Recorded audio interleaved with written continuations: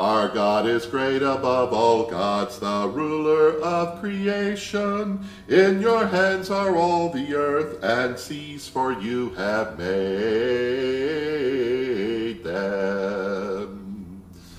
Good afternoon. Welcome to the Daily Office. Thank you for joining me. This is evening prayer for Thursday, February 6th. It's the fourth week after the Epiphany, and the scripture for this service, Psalm 74. And Genesis chapter 23, verse 1 through 20.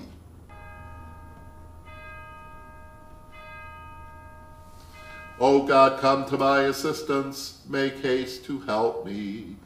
Glory to you, source of all being, eternal Word and Holy Spirit, as in the beginning, so now and forever. Amen. Alleluia, O God, why have you cast us off forever? Alleluia. Psalm 74. Alleluia. O God, why have you cast us off forever? Why does your anger blaze so hot against the sheep of your pasture? Remember your people, which you purchased long ago, the rod of your inheritance, which you have redeemed, this Mount Zion, where you have dwelt. Lift your feet to the endless ruins. The enemy has laid waste to your sanctuary. Your enemies roar in the midst of your congregations. They set up their ensigns as signs of victory. They have struck like those with axes in a grove of trees, and now they break down the carved work with axes and hammers. They have set fire to your sanctuary. They have defiled the dwelling place of your name, and they have said in their hearts, let us destroy them. And they have burned up all the places of God in the land. We see no signs, there is no prophet. None among us knows how long it will last. O God, how long shall the adversary reproach? Shall the enemy blaspheme your name forever? Why do you withhold your strong hand? Take it out of your bosom. For you are my ruler of old, working salvation in the midst of the earth. You divided the sea by your strength. You broke the heads of the dragons in the waters. You broke the heads of Leviathan in pieces and gave him to be meat to the people inhabiting the wilderness. You split open the fountain and the flood. You dried up mighty rivers. The day is yours and the night also, and you have established the moon and the sun. You have fixed all the boundaries of the earth. You have made summer and winter. Remember, O God, that the enemy has scorned, that foolish people have blasphemed your name. Do not deliver the life of your dove to the wicked. Do not forget the congregation of your poor. Remember your covenant, for the caves of the earth are the habitations of cruelty. Do not let the oppressed return ashamed. Let the poor and the needy praise your name. Rise, O God, and plead your own cause. Remember how the foolish revile you all the day long. Forget not the voice of your enemies. The tumult of those that rise against you continually increases.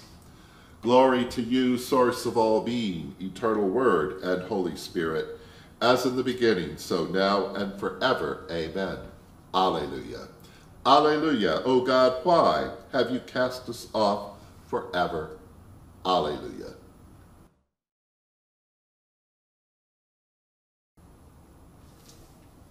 A reading from the book of Genesis, chapter 23, beginning at verse 1. The span of Sarah's life came to 127 years, and Sarah died in Kiriath-Arba, now Hebron, in the land of Canaan. And Abraham proceeded to mourn for Sarah and to bewail her. Then Abraham rose from beside his dead and spoke to the Hittites, saying, I am a resident alien among you.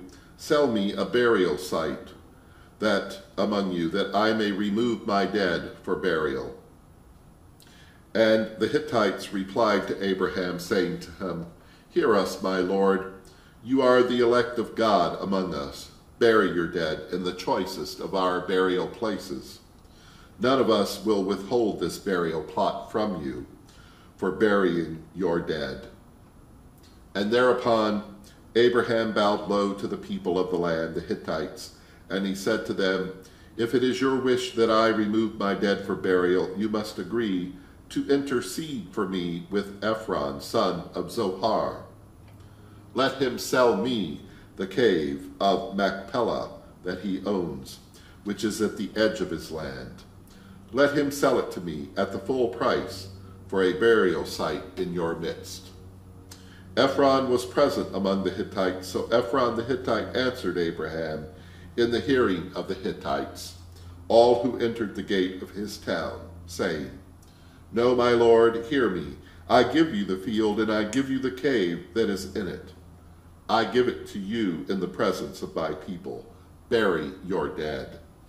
And then Abraham bowed low before the people of the land and spoke to Ephron in the hearing of the people, saying, "If only you would hear me out, let me pay the price of the land, accept it from me, that I may bury my dead there."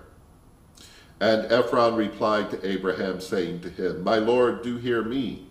A piece of land worth 400 shekels of silver. What is that between you and me? Go, bury your dead." Abraham accepted Ephron's terms. Abraham paid out to Ephron the money that he had named in the hearing of the Hittites, 400 shekels of silver at the going merchant's rate. And so Ephron's land in Machpelah near Mamre, the field with its cave and all the trees anywhere within the confines of that field, passed to Abraham as his possession in the presence of the Hittites, of all who entered the gate of his town. And then Abraham buried his wife Sarah in the cave of the field of Machpelah, facing Mamre, now Hebron, in the land of Canaan. And thus the field with its cave passed from the Hittites to Abraham as a burial site.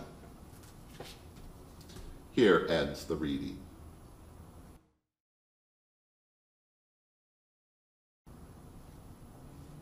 Now let us offer our prayers and petitions. Show us your mercy, O God. Grant us your salvation. Let your priests be clothed with righteousness, and let your saints shout for joy. In you shall we lie down in peace and sleep, for only you make us dwell in safety.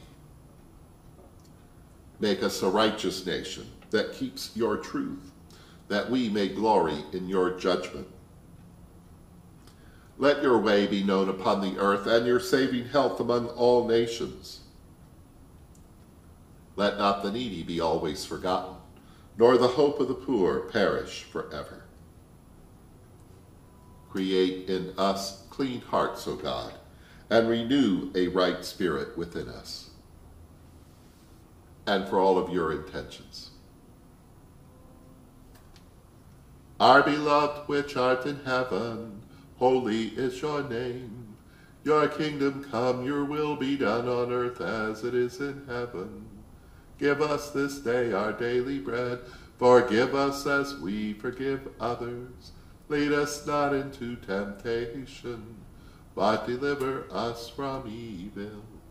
For the kingdom, the power, and the glory are yours, now and forever.